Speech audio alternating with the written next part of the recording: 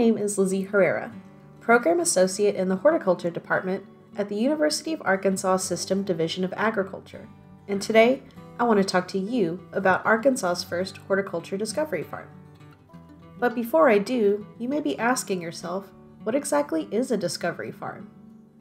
Well, a discovery farm is a privately owned farm in which demonstrations and research regarding the environmental impact of agricultural production is conducted. The goal of the Arkansas Discovery Farms program is to determine the effectiveness of water and soil conservation practices utilized on working farms. For specialty crop growers, irrigation management can be difficult, but is extremely important as it has a direct impact on the volume and quality of the fruit produced. Horticulture crop producers frequently struggle with efficiently managing irrigation, often under or over irrigating. This in part is due to the lack of current research-based recommendations on irrigating specialty crops in Arkansas. Additionally, growers must keep in mind the quality of their irrigation water, as it must be compliant with federal food and safety regulations under the Food Safety Modernization Act, otherwise known as FSMA. In order to address these unique challenges, we established Arkansas's first horticulture discovery farm, with support from the Arkansas Department of Agriculture. Our goal is to better understand water use and demand in an Arkansas peach orchard, develop better irrigation practices for specialty crops, and provide specialty crop growers with an on-farm demonstration of these practices. The Horticulture Discovery Farm project is led by Horticulture Extension Specialist Dr. Amanda McWhirt, in collaboration with the Arkansas Discovery Farm Program Lead, Dr. Mike Daniels, and his team. We partnered with Steve and Mark Morgan, owners and operators of Peach Pickin Paradise, located in Johnson County, Arkansas. My name's Mark Morgan, Peach Pickin Paradise. I farm with my dad, Steve, here in Johnson County. We've got peaches, nectarines. We primarily are U-pick. We do pick for some people, about 22 varieties of freestones and clings and nectarines as well. The Morgan family has been farming peaches since the 1920s and are well respected in their community and across the state. This made them ideal candidates for hosting a specialty crop discovery farm. Additionally, because their operation involves both cattle and fresh market specialty crops, they are keenly aware of federal FSMA rules about water testing for potential human pathogens, due to the possibility of livestock being a source of these pathogens. One of the key areas we're monitoring at Peach Pickin Paradise is the irrigation water quality. To ensure the farm is compliant with federal food safety regulations under FSMA, we regularly collect samples from the Morgan's water sources and send them to the Water Quality Lab at the Arkansas Water Resources Center, located in Fayetteville, Arkansas. As far as the water testing goes, we've never really been GAP certified because we sell more local here. But with FSMA, food safety is important to us. Doing the regular samples has really given us a baseline of what we can expect and do, and that way, not only are we abiding by all the laws and mandates and stuff like that, but we're just doing what's right for our customers, and that's something that's important to us to always be doing the right thing as far as food safety. The other key area we're assessing is irrigation scheduling.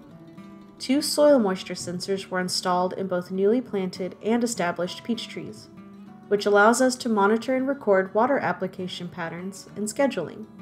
The soil moisture sensors allow us to track water infiltration throughout the soil up to 36 inches deep. The sensors also include a weather station that collects data such as temperature, wind speed, humidity, and rainfall. My favorite thing about the sensor is, right here. Everything's on the phone these days. I can log in, I don't have to be here. I can log in and see, well, how are we doing? Weather station lets us know how much rain we've got. It lets you know your temperature as well. But it's been interesting to see. I can check my app and see, are we too wet? Are we too dry? It's really been beneficial. The way we used to do it is, well, we got a rain, we're going to be good for a while. But it really lets you know that, however much rain you get, sometimes depending on the time of year, what your soil moisture was, you need to be running it, and that all comes from that app. It's super easy to look at, and it uses color meters, which I enjoy. It's not too scientific. If it's red or orange, you need to be watering. If it's blue, you're pretty wet. So it's been pretty simple for us. We also collect plant tissue nutrient samples from the trees being monitored to see how improved irrigation patterns might impact nutrient uptake by the trees. irrigation is not only important during crop production, but also after the crop is harvested, as the plants are already beginning to set buds for the next year during late summer and fall. In the 2 years since we've had the sensors, the irrigation sensors, what we were really looking for is, we could see the trees, especially with a crop load, and see, hey, that tree looks like it needs water. What we were wondering, are we putting out enough water? Are we putting out, too much? And really, after the trees are cropped, we're usually done in August. A lot of times September and even early October can be our drier parts of the year. So we wanted to adequately supply enough water, for bud set, but not put too much on, because then we'd just be having to prune it off. By training Mark and Steve Morgan in the use of soil moisture sensors, we hope to help them better the timing and efficiency of their irrigation program. What we've learned is we were probably walking away a little too quick. In August, whenever we harvested, and sometimes we go into September, but when you're done with harvest, it's really easy to walk away, and really that tree was calling for water. And so we've definitely applied more in the fall. We may have been applying a little bit too early in June, in a wet June. But it's really been advantageous to see on into the fall after that crop's gone. We have so much disease pressure as it is with other things. We don't want drought stress to be an added pressure. As we learn alongside the Morgans, we hope to use the Horticulture Discovery Farm as a grower-to-grower training model to teach other growers how to improve the efficiency of their irrigation based on our research. As far as collaboration going with, the Extension Service, the Discovery Farm program, it's really been beneficial to us. We're going to manage our farm the way we typically manage, and as far as the data collection, the Extension Service has been, phenomenal. They've been coming out and helping us with the water samples, really doing most all the work. As far as, the sensors and things, those are tools that were installed that I can use. We used them as soon as we got them, that we're making management decisions to come in, and the staff has been great.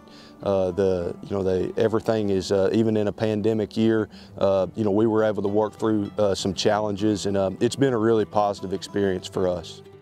Discovery farms have shown to be successful across the state of Arkansas, allowing researchers to demonstrate effective, research-based recommendations in an on-farm setting.